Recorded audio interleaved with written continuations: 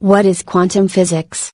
Put simply, it's the physics that explains how everything works, the best description we have of the nature of the particles that make up matter and the forces with which they interact.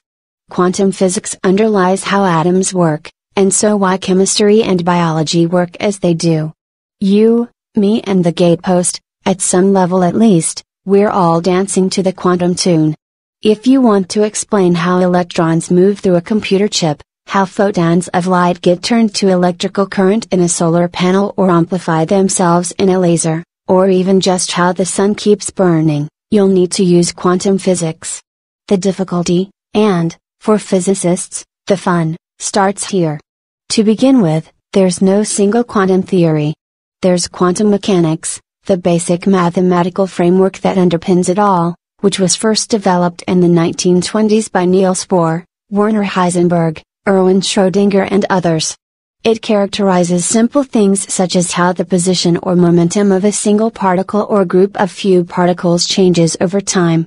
But to understand how things work in the real world, quantum mechanics must be combined with other elements of physics, principally, Albert Einstein's special theory of relativity, which explains what happens when things move very fast, to create what are known as quantum physics. 3 different quantum field theories deal with 3 of the 4 fundamental forces by which matter interacts: electromagnetism, which explains how atoms hold together, the strong nuclear force, which explains the stability of the nucleus at the heart of the atom, and the weak nuclear force, which explains why some atoms undergo radioactive decay. Over the past 5 decades or so, these 3 theories have been brought together in a ramshackle coalition known as the Standard Model of Particle Physics. For all the impression that this model is slightly held together with sticky tape, it is the most accurately tested picture of matter's basic working that's ever been devised.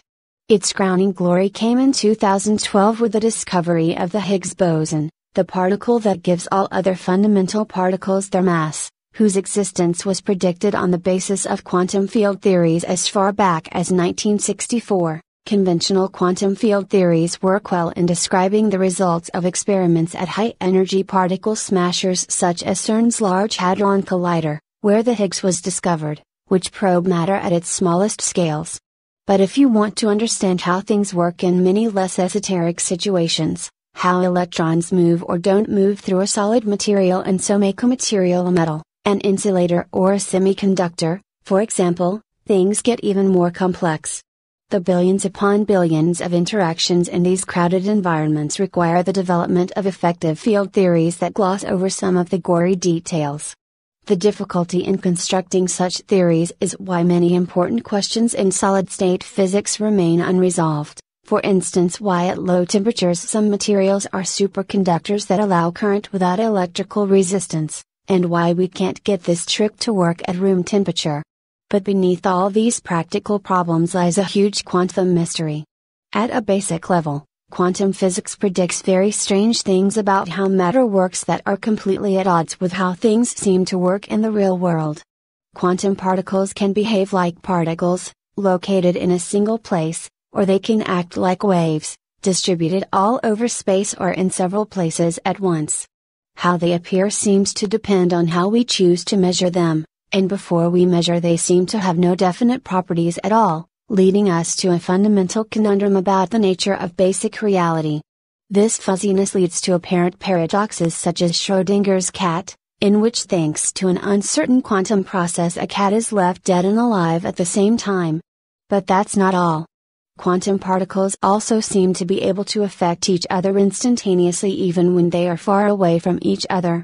This truly bamboozling phenomenon is known as entanglement, or, in a phrase coined by Einstein, a great critic of quantum theory, spooky action at a distance.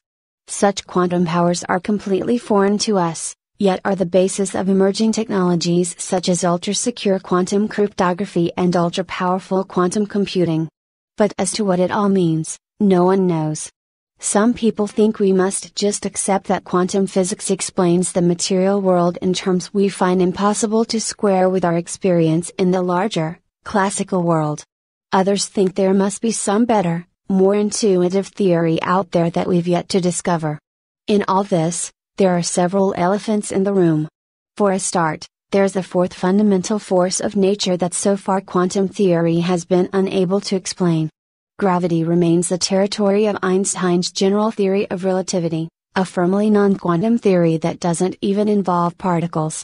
Intensive efforts over decades to bring gravity under the quantum umbrella and so explain all of fundamental physics within one theory of everything have come to nothing. Meanwhile, cosmological measurements indicate that over 95% of the universe consists of dark matter and dark energy, stuffs for which we currently have no explanation within the Standard Model, and conundrums such as the extent of the role of quantum physics in the messy workings of life remain unexplained. The world is at some level quantum, but whether quantum physics is the last word about the world remains an open question. Thank you for watching. Please subscribe our channel for more videos related to science and technology. And don't forget to like this video.